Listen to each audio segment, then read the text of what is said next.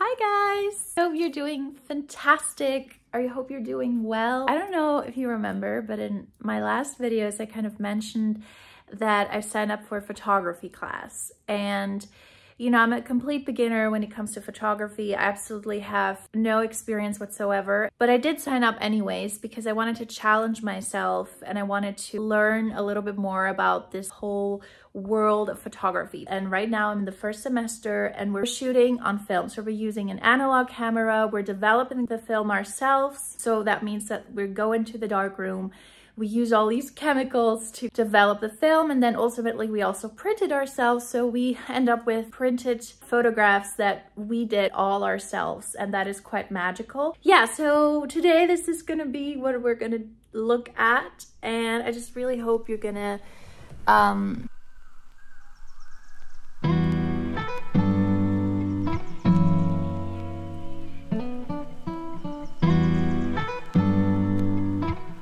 So this is the camera I bought. It's a Minolta secondhand camera that I got from eBay. Actually had no idea what camera I should buy or what camera is supposed to be good, but our teacher provided us with some good options. He sent us various links and I just chose one of them. And he also suggested the Ilford HP5 film, which has 36 frames. It is a low contrast film and it's got an ISO of 400, which is sort of like your standard ISO, I suppose, for okay lighting conditions. So that's what I got and put it inside the camera and you're done.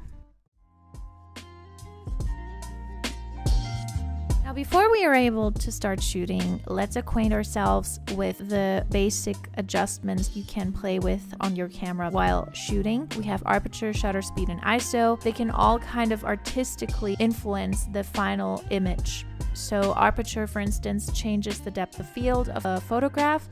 So you can either have a very shallow depth of field where the foreground or the background is blurred, or you can have a very deep depth of field where your entire frame is in focus. Shutter speed can bring about movement in a photograph. So if you choose to have a rather fast shutter speed, you freeze time, you freeze motion, but if you choose a very slow shutter speed, you can portray movement in a very different way, in a very kind of blurred, ghost-like way. And lastly, we have ISO, which you choose according to the different lighting situations you're going to be in. ISO also influences how much grain you're going to have in your photograph. So if you choose a very high ISO, you will have a very grainy image, but if you choose a low ISO, you won't have as much grain, or maybe also no grain at all. That's it. Artistically, this is photographer's choice. Play with all these features, but now it's time to shoot. Hi guys. This is a very important day because it's the first time I'm actually going out and taking pictures with my camera. Here it is. And yeah, it's the first time and it's fun, you guys, it's really fun.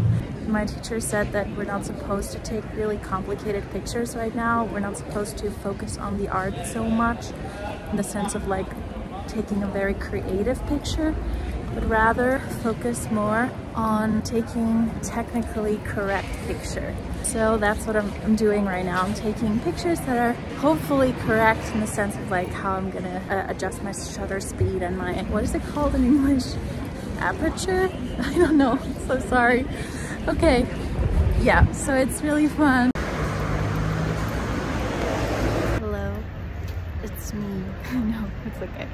I will go for a walk now. I brought the camera with me in the hope of taking the pictures that will be the more technical ones and not the ones that have to look a little bit better, I suppose. Yeah, so I will try to take pictures.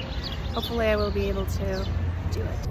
Okay, so I'm out here shooting with my camera and I'm trying to do this game of depth of field, trying to make things blurry in the background, and then also I've tried to work with shutter speed, so there's this effect of like something is moving. This is my favorite effect when it comes to taking pictures so far. Almost looks like a ghost.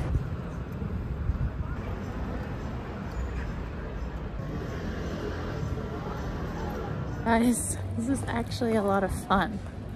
I was kind of not really in the mood to go out today.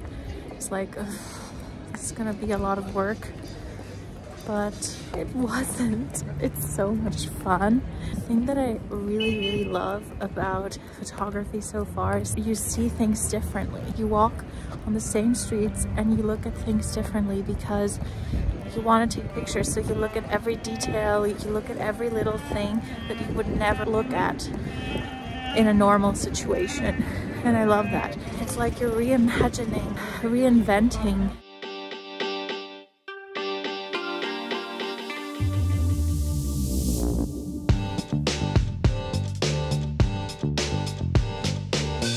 Sometimes the film can get stuck inside its canister, so for that purpose we perform a little trick with double-sided tape and a strip of old film nobody needs, just to be able to retrieve the film outside of the canister. And then we round the edges a little bit on each side, and then it's time to go inside the darkroom. So I'm going to go inside and develop.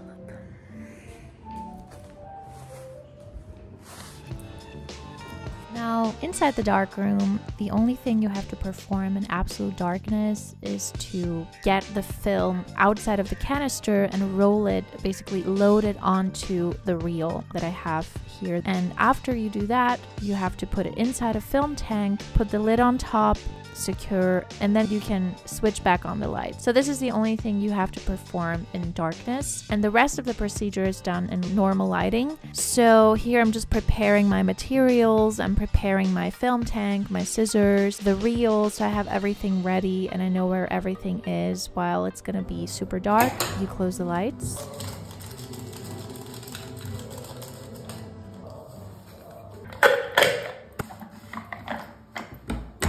Once you're done with that, you move on to the chemicals. So the chemical baths, you work with the development agent, you work with the fixing agent, and then you do a final rinse with a wetting agent. Throughout, you also do basic baths with water. It's not just chemicals, but you know, it's a fun procedure, but it's asking for precision. So you have to measure everything. You have to look at your time.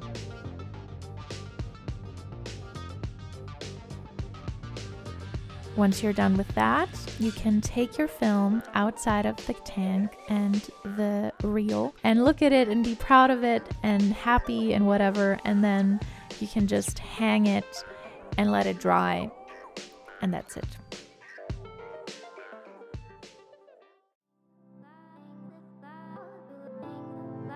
Now we have our negatives, but it's really hard to know which image is good and which isn't, right? I mean, just by looking at the negatives, you can't really know which photograph is a great one. So it's vital to create that contact sheet. And a contact sheet is just what you see right here. It allows you to view your photographs frame by frame. So you create that inside the darkroom as well. You put the photo paper inside different baths in order to create your final contact sheet. And you can also take notes on your contact sheet, state which image you like especially well and which you consider to be a fail. It's yours, you can do whatever you want with it. But it's important because without that, you really don't know what images are great and what images aren't.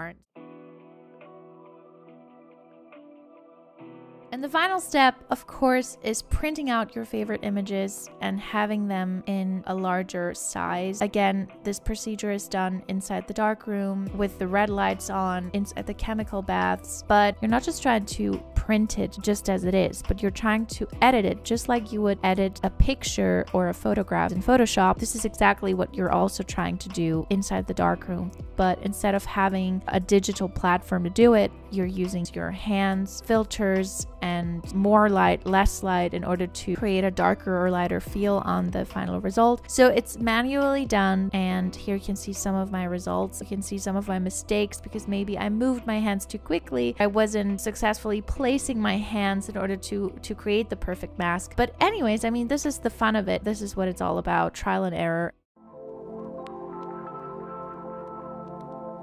This is my final note, and I think this applies to all art forms. It is really beautiful to dwell into the world of your chosen art form, read, study, and learn about its history, its pioneers, their history, and what had set them apart from the rest. Watching documentaries on them, reading books, studying their body of work, and how it evolved with time passing. It gives an insight, equips with new techniques and stimuli, and it also enriches your own thought process. So the next time when you take your camera to shoot, you won't be the same as before, and you will most definitely witness your personal practice and art benefiting from it.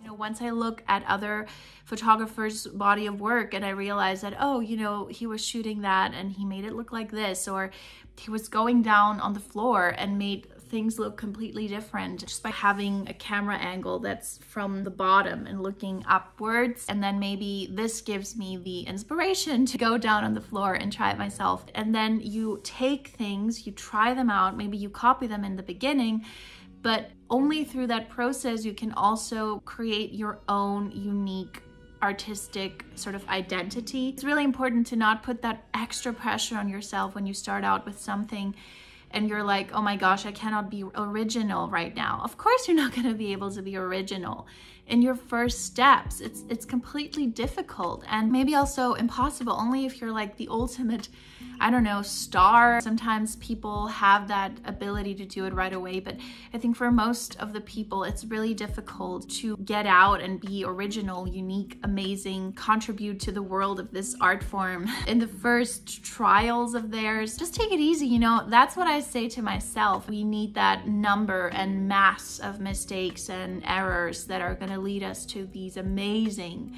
artworks. And even our teacher said that, you know, there was this professional photographer that took, I don't know, thousands of pictures throughout his career, and he only thought that 100 of his pictures were great. And imagine, like, he was doing this for years and years, how many pictures he would have taken, like thousands and thousands of pictures, and he only thought of 100 being good. So I mean, it is crazy, like the analogy. So just let go of that perfectionism struggle. And I say that to myself while I say it to you, because I think it's something that really makes the whole process so much harder, and it adds another layer of restraint and another layer of limitation, which is really invisible and not so easy to see through. And you're like, why is this so hard all of a sudden? But once you realize that, oh, I've put this extra burden, extra weight on myself, that makes it a lot more challenging for me to enjoy it. Once you kind of lift that veil and you're saying, I don't need you, go to the trash. You're not even like helping me get better. Anyways, I think this process is really fun. I think it's really interesting to see how you just start with shooting a roll of film and you end up having printed pictures because you took the time and effort to develop them and print them, put them in the chemicals and all these things. I think it's really interesting. I'm just winging it and having fun with it, and I hope you can have fun with something that maybe you wouldn't have ever thought you would do. I wish you all the best. Thank you so much. I appreciate every single one of you, and I'll see you very, very soon in my next video. Bye!